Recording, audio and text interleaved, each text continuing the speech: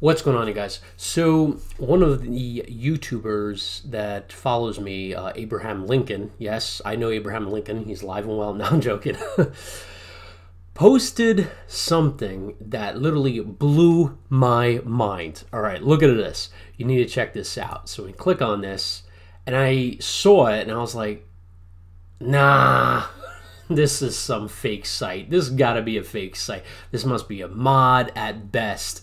So I'm like, this can't be. So I flew to the bottom, and I'm like, wait, no, that's Game Labs. That's Game Labs. So then I go back, and I'm like, all right, there's a Wargamer article about it. Ultimate General American Revolution is a thing, and nobody told us. So I'm a little freaked out here, just a little bit. All right, Game Labs is quickly becoming a powerhouse in digital wargaming, or at least it would be if the studio bothered telling anyone about what they were doing. You'll know that they are working on Ultimate Admiral Age of Sail and Dreadnought, of course, I know about those. You might even know they're working on a more sim-focused naval game, Sea Legends. Yeah, also. But did you know they're returning to the original Ultimate General brand and creating a new entry based on the American War of Independence? No, me neither. We will give full credit and props to the YouTuber History Guy Gaming, which I know that guy. He gave absolutely like 2 thumbs up for, what was the Grand Tactician of Civil War, I believe. Me and him gave it like the best Civil War game ever made. So he's my bruh. We spotted the below video being shared on social media. This is how we learned of the game's existence. So this is how people found out about this game. Seriously. He himself was tipped off by a member of his community. There's a lot to unpick of the game's homepage, incomplete information on being able to control tactical battles if you have a general nearby, supply infrastructure. You'll also be shocked to know there are 2 factions. Well, yeah. There's a lot of interesting stuff here, so make sure you give the full page a read. The game doesn't appear to be available to buy yet, though they will be going down a limited edition route at some point where you can gain immediate access, something they did with their Ultimate Admiral games before they hit. Wow. Okay. So let's take a look at this beautiful thing here. All right. Is a sandbox strategy game. Does that mean I could fight the War of Independence from beginning to end and not in scenarios? I want to put a pin on that. Featuring the epic historical period during the rebellion of the American colonies against the British Empire. Take on the role of the British or American colonists and fight for territorial control over North America. A gripping, real-time campaign awaits you on a detailed 3D map where you can build your army and navy, construct military infrastructure, and fully command your armies on regimental level. Ooh, nice. If you want even more action, you can fully zoom in and fight massive battles on a battalion level. Okay, so it is going to be on a campaign.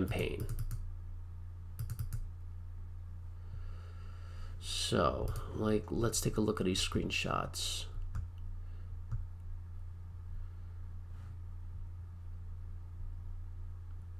Wow, nice. You can see the terrain is definitely an upgrade from Ultimate General Civil War. So it's like a much more graphics, much more detail. You got Washington here. Nice. I wonder if the units, like individual units, are like, if this is the 10th Pennsylvania kind of thing. And I'm assuming this is pulled out to a battalion level. Wait a minute. Wait a minute. You got Boston, Worcester, Peekskill. Wait a minute. So what I'm gaining from here is that when this unit hits this unit, it'll go into something like this. All right. Fight in real time on the global map with regiments and naval squadrons. Whoa. Move your general to gain tactical control of the situation in a minimal way. The presence of the general makes it possible to control the troops and ships directly on the map. Actively use maneuvers, cut supply routes. That's awesome. Utilize different types of terrain and flank with cavalry. The battles can be fought with more detail and full tactical control by zooming in further on the map. Whoa. Wow. So it is what I thought. So, in essence, you can fight this way, or you can zoom in and fight this way. I'm thinking it's going to be like a Google Maps kind of thing where you could just scroll in and go into this level, or scroll back out and do something in this level. Wow. Oh, man. Oh, man. 250, 100. Wow. So, in terms of leaders, you have Cornwallis here. I don't see any other leaders like a division commander or anything like that, so I'm assuming they're attached to the actual unit here.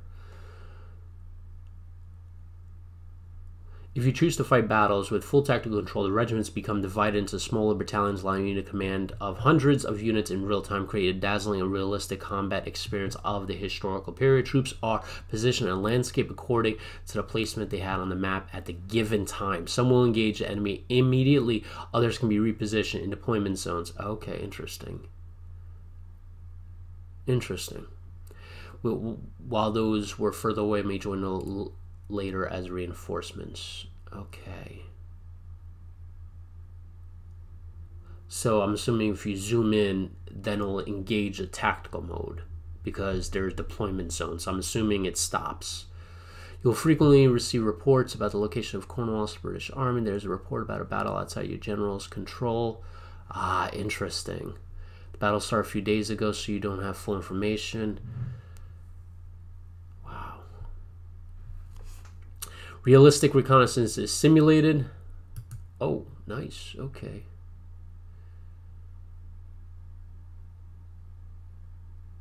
When units are colored gray, means the reports from them are delayed.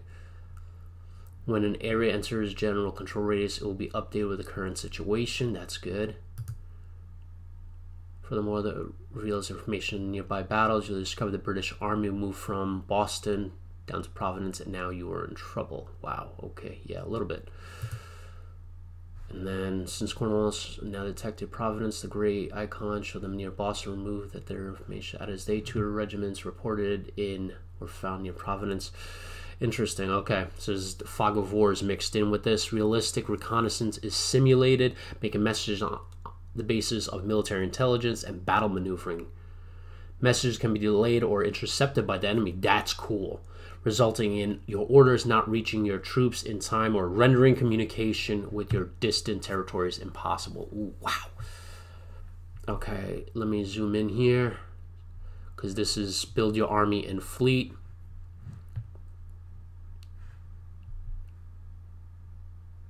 Wow, okay. Nice. Wow, okay. Zoom out. Military infrastructure. Lead your troops to victory. Develop regions that provide food, weapons, and ammunition for your army and navy. Build military structure to train special units, recruits, or host your army during a harsh winter. Build infrastructure, raise supplies, and plan supply routes. All right, let's see what this looks like here. So this is like a city screen, I'm assuming. Factories. All right. Create core supply ship. Nice. The amount of food in the supply. Wow. I'm assuming that's population. Supply troops. Armies of fleets cannot be maintained without an effective industrial base. Produce rifles, cannons, build ships. A single shot needs powder and a bullet. War requires tons of powder and thousands of bullets. Organize and prioritize the production chains to fulfill your army's requirements. Wow. This is so unlike Ultimate General, Civil War, or Gettysburg. This is going full on. Wow. This is what I wanted when Ultimate General Civil War came out. I thought this is what was going to be in that game. I guess they were holding it for the best, you know, the American Revolution. Oh my gosh, this is freaking amazing. Wow. Loyalty of the population. Use these recruits to create divisions. You could create division, brigades, and regiments. Keep your soldiers alive. Take too many casualties and might not have enough recruits to reinforce. Lose too many battles, and the population's loyalty and army morale will drop, and the war will be lost. Let me know what commanders do. Weapons provided by weapons. Fragment weapons are received when a new unit created, and later these weapons can be replaced by better ones according to availability. Ammunition consists of gunpowder, bullets, and also necessary to consistently, okay. Food and other is produced by agricultural facilities. The more food region produces, the larger the army it can feed. Okay, that's critical. To increase food production, it is necessary to raise the agricultural level of the region. So you need to focus on combat, strategy, and building a support system to feed that army. Surplus food will be stored in warehouses or sent to other regions. Mineral resources are needed to produce weapons. That's awesome. Look how much stuff they have. Wow. To produce weapons, you must develop military industry. Is a simplified system which you need to build. Okay. Warehouses are making... I'm just like literally flying over this. Supply lines. This is moving food and ammunition requires supply wagons, supply ships, and well-developed infrastructure. If a region is cut off from supply line, when the army in the region can consume only its own supplies and rely on what it lies in its region's warehouse or is produced by the region, then it can intercept convoys, and in this case, part of supply will be captured. Therefore, it is absolutely necessary to secure your supply lines and avoid letting your army be cut off from supply centers. Wow. That's insane. That's amazing. Because that was basically, you know, what happened in the, what was it, the 1776 campaign, where Washington, you know, basically got in between the supply lines between New York and Philly, and they had to just basically abandon, well, New Jersey. All right, the game uses a realistic line of sight through a physical ray model. For each unit is calculated with multiple beams, which obstructs its visibility. Each unit sees its individual around itself. The overall picture is obtained by overlaying the information from all units. Terrain matters. Okay. Realistic ballistics. Okay, you're going to be okay. Innovative command system. You decide the level of army command. Command every unit individually or just give them a goal with a single click and watch them if they could take that hill. Draw a defensive line. Ooh, and the allocated brigades will defend it like lions. Design a deep flanking maneuver by just drawing an arrow and send the whole army to the enemy flank or rear. Army division commanders can also make decisions on their own. Ooh, boy. Oh boy. Sounded like the WWF wrestler. What is that guy? Slap it to the Slim Jim? Or help control a large army. Your generals will try to fulfill your orders, although no plan survives contact with the enemy. You could detach skirmishers. We saw that in the Ultimate General Civil War. Dismount cavalry. We saw that there. Okay. Officer progression. The player, general, and historical unit commanders will be able to improve their abilities as the campaign progresses. Officers rank up based upon their unit's performance. They can be wounded or even killed. Higher ranks provide new command opportunities, allow officers to lead larger units efficiently. Winning battles also provides direct benefits to you as a general, increasing skills such as reconnaissance or political influence. Jeez, this is like the golden game here. Delivery of the order takes time. So if the further unit is from general, the longer it will take to receive the unit. Okay. Okay, interesting. And then AI. Wow. Wow.